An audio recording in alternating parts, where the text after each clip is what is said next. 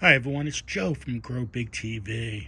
So my oregano is starting to come up, so I've been trimming a little bit, but now it's time to get the soil ready so we could have a bountiful season. Now, what do I add? What do I add to my soil? But first, I must aerate the soil a little bit. So I've been trimming back a little bit, and you must come through here because it could be like really root bound, and I don't want that. I want it clean.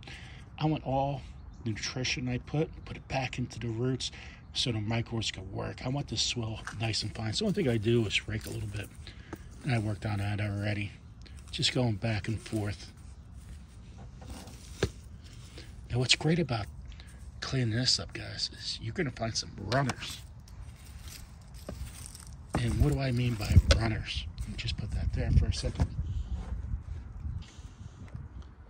So sometimes you're gonna be able to find a new plant. Boom. So, and I'm gonna find one right now for you. For example, over here at the edge of the pot. Go down here for the root. Look at that. I got a new oregano plant. Boom. And they can run different kind of ways. For example, look, this root goes sideways, right? Boom, another plant. I mean, this is awesome. So you could find a lot, you could add to your oregano plant just right in the spring. I mean, how can you beat that? Now, oregano needs full sun, at least 6 to 8 hours, typically around 60 to 80 degrees. To really grow.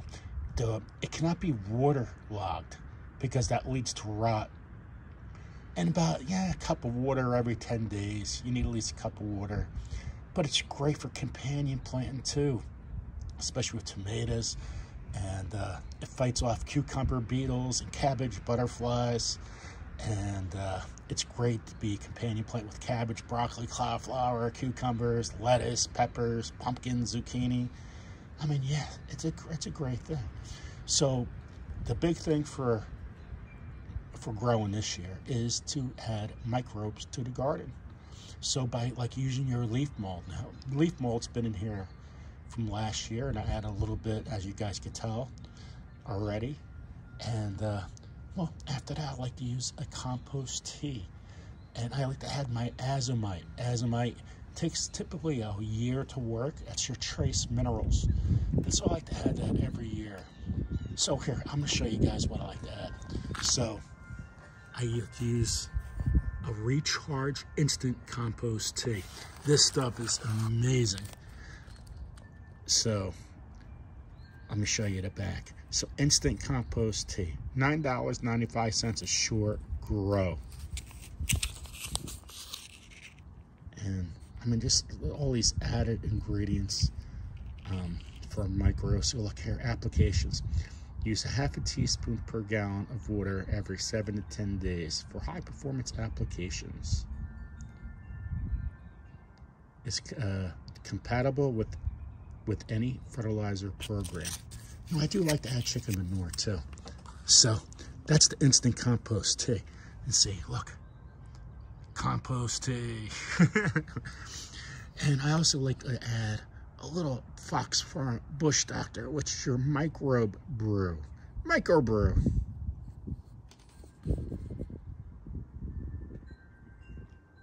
For maximum microbe activity used within 2 years.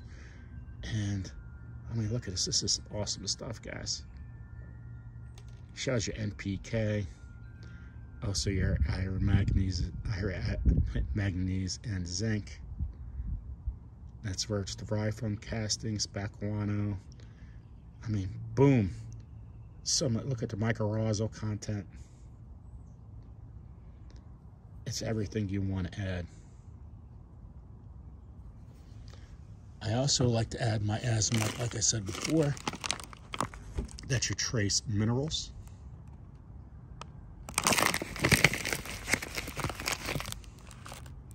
And you don't need too much of this stuff at all. If you think this is going to work on your plant in 1 year, it doesn't. You can say it does, but my studies and the context I made. I think it's just I just think it's kind of made up. It's a sales gimmick. I also like to add compost biochar. That's what I'm adding, mycorrhizal fungi. Hey, I'm a fungi. Let's add the compost and biochar with the fungi to it, right? So compost and biochar with mycorrhizal fungi naturally increases microbial activity. It helps with seed germination and strengthen roots. So I'm adding that. And I'm also adding a little bit of just organic potting mix. Soil enhanced worm castings and root boosted mycorrhizal for indoor, outdoor planting, great for herbs, veggies, fruits, and flowers. So I'm adding a little bit of that. I also continue like to, with the biochar, you need your, I like to add worm castings and compost so you could char up or bio up with the char.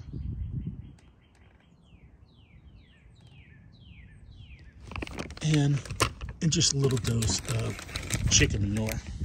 And I really don't need this. I just like to add it. Just a little bit.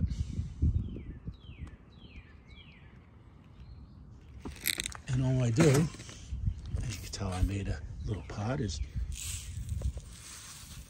a little bit there. Earthworm castings, biochar and compost.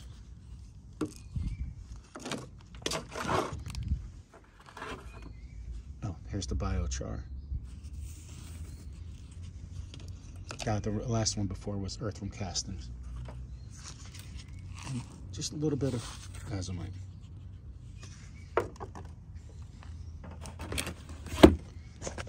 And from there, I just like to mix it up. There's more here than that just for this little pot. I'm just doing the top layer.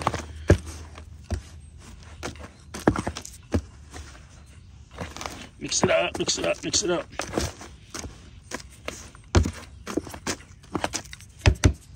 All mixed up there. And all I'm gonna do is add some in. With all that leaf mold going on, I'm going to spread it out.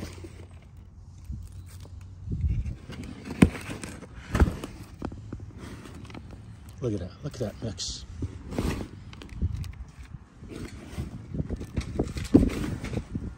It's really windy here in Jersey.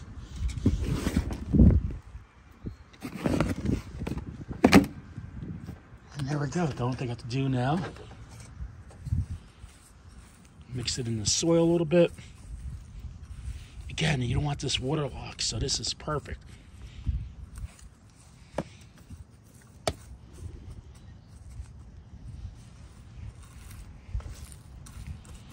Now, do I need to do all this stuff? No, I think it will come and grow back.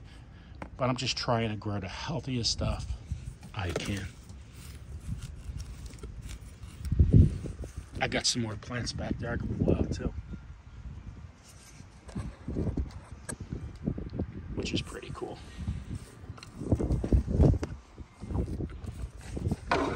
And then I'm gonna put my compost tea and don't put it on a plant, but around the plant.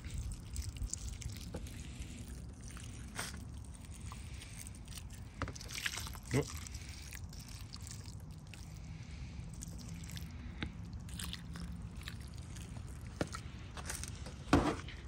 Whoop.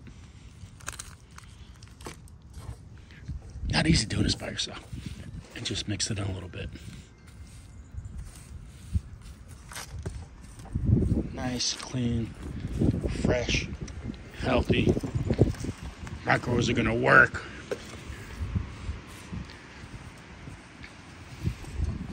And there we go.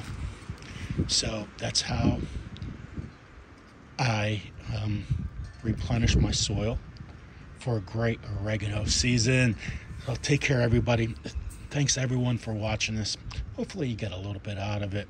But microbes are a key to great vegetables and a great healthy you. So hopefully this helps you out. Give it a try. Take care, everyone.